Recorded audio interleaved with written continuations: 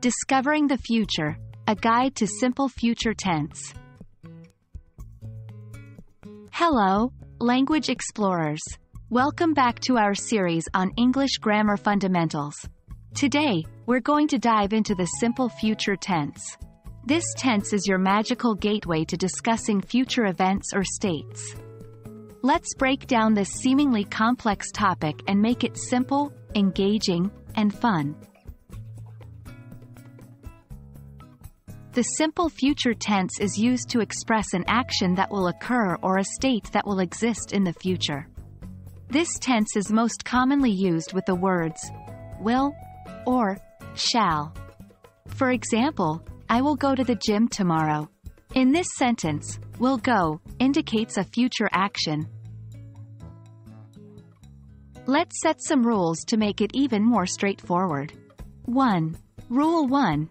We use the simple future tense when we plan or decide to do something just before we say it. 2. Example, I will answer the phone. 3. Rule 2. It's also used when we predict a future event. 4. Example, it will rain tomorrow. Now, let's take a look at some examples to solidify your understanding. 1. Example 1. She will buy a car next week. 2. This sentence expresses a future action, buying a car, that will take place next week. 3. Example 2. We will celebrate our anniversary at a fancy restaurant. 4. Here, the future event is the celebration of an anniversary. 5. Example 3. I will be happy if I pass the exam. 6.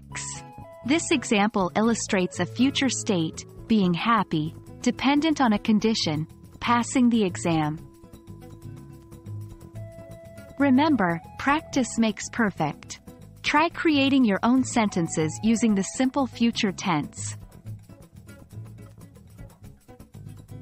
Don't forget that we can also form negative sentences in the simple future tense. We simply add not after will. 1. Example 1. I will not go to the party tonight.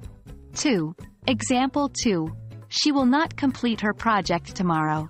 The contraction of will not is won't, so you can also say, I won't go to the party tonight.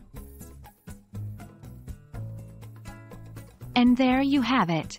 The simple future tense, a key tool to express your future actions, predictions, and plans. Keep practicing and soon you will master the art of the simple future tense. We hope this video was helpful and enlightening.